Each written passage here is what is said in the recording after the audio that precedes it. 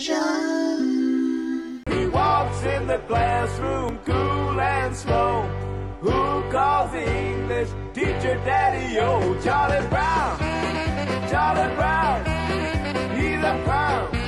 Now Charlie Brown, he's gonna get caught. Just you wait and see. Why is everybody always picking on me? Hey everyone, Dave here, and I just saw the Peanuts movie. Now, I haven't really brought this up much in videos before, but Peanuts was a huge part of my childhood, and one of the biggest early influences of my sensibilities. As a kid, Charles Schulz was as much a hero to me as Walt Disney was, even more so at some points. Over 50 years of comic strips and countless hours of animation, Schulz created a world of happiness and heartbreak, of joy and sorrow, of optimism and existential dread in equal measure. And now that world has been brought to the big screen for a new generation, and I, for one, really enjoyed it.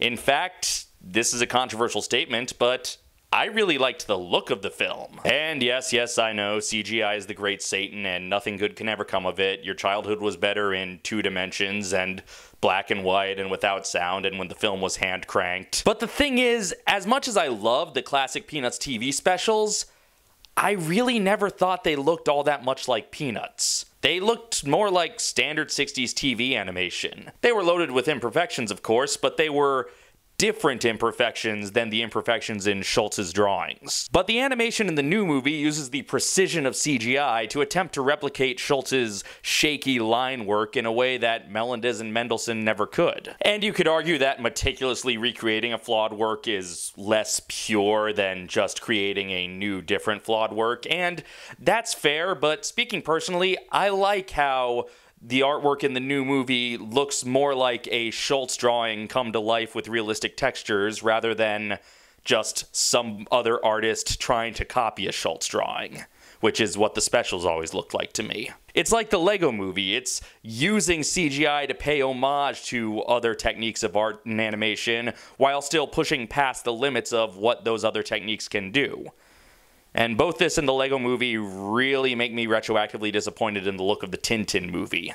Just do this in 3D, it's not that hard. And despite the 3D, most of the movie stays true to the traditional, familiar poses and angles and locations of the comic strips.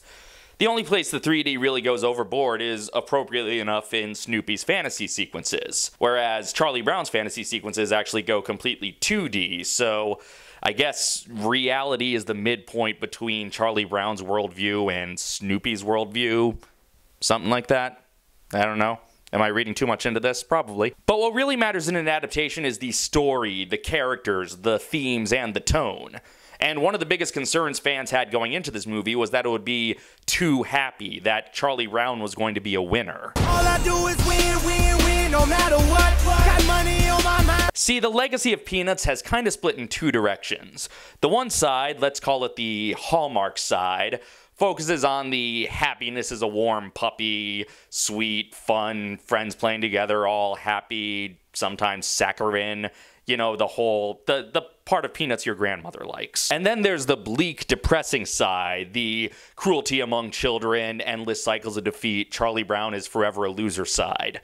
The side where that warm puppy doesn't even remember the round-headed kid's name. And every fan tends to lean towards one side over the other, and the fans of the bleak side understandably kind of resent that the Hallmark side is the side that's always marketed and merchandised and really takes the general popular perception of Peanuts away from the depressing, tragic elements of it. But really, both of these sides have always been present in the strip, and despite Charlie Brown's failure and loneliness, he wasn't without his occasional victories and occasional support from his friends.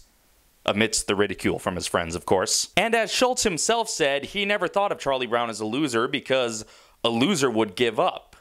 And that's really what this movie's about. This movie purports that what defines Charlie Brown is how he reacts to his failures, whether they're by his own hand or the result of circumstance. And his failures knock him down, and sometimes he gets pretty depressed over them, but he never stays down forever. He always eventually finds his way to try again. And his ultimate success comes not from any victory in any particular aspect of his life, but from being recognized for his tenacity. So yes, this film leans towards the optimistic side. And I know Charlie Brown's first feature film did not have an optimistic ending, and not all of the specials had optimistic endings, but some of the specials did, so it's not entirely off-brand for a Peanuts story to have a kind of happy ending. And I can't claim to know whether Schultz would have liked this version or not. Nobody can claim that. But his son and his grandson are probably a bit more qualified to assess his legacy than the rest of us are. So this isn't the bleakest manifestation of Peanuts, but nor is it the most saccharine. Every emotion, both positive and negative, is earned in the movie, and the characters are all true to recognizable versions of themselves. Obviously, it's impossible to encapsulate the full nuance of the 50 years of these characters' history in one film, but nobody is completely out of character as they were portrayed in at least one point or another in the strip. Really, the least faithful aspect of the character's portrayal is the idea that Peppermint Patty, Marcy, and Franklin go to the same school as the rest of the kids, which, as far as changes and adaptations go, is really not a big deal. And the film has appearances from nearly every character who recurred before Rerun was born. Even characters who had fallen off in later years, like Shermie and Frida and Violet and the first Patty. Even Five gets an acknowledgement. And almost every major running gag from the run of the strip makes an appearance, and as always, some of the dialogue is lifted directly from classic strips. And there's even a reference to a comic strip character who predates Peanuts, the character that Charles Sparky Schultz was nicknamed after. I thought that was a really nice touch. In a lot of ways, the movie can be seen as kind of a remake of You're in Love, Charlie Brown, with a little dash of Happy New Year, Charlie Brown. And rest assured that this film carries on many of the TV specials traditions, such as casting actual children as the voices and using those wonderful Vince Guaraldi tunes, and even using archive recordings of Bill Melendez for the voices of Snoopy and Woodstock. Now, I didn't really think Meghan Trainor songs were necessary, but they weren't too distracting. I mean, I don't think it's very Peanutsy to latch on to current pop music trends, but on the other hand, it's Flash Beagle Charlie Brown exists.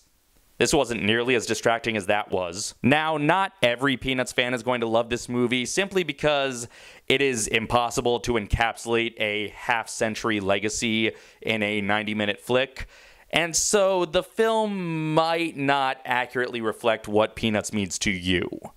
But I do believe that the filmmakers genuinely represented what Peanuts means to them. And the movie covered a lot of what Peanuts means to me.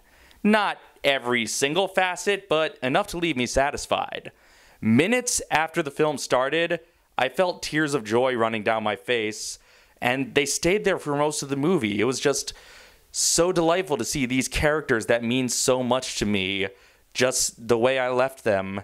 Maybe with a slightly updated look, but still doing what they do, and to see them on the big screen shared for a whole new generation. And if it leads kids to crack open the old collections and discover the full emotional roller coaster that is Charlie Brown, Snoopy, Linus, Lucy, and everyone else, then this film will do its job. But that's just my opinion. Did you like the Peanuts movie? Did you dislike the Peanuts movie?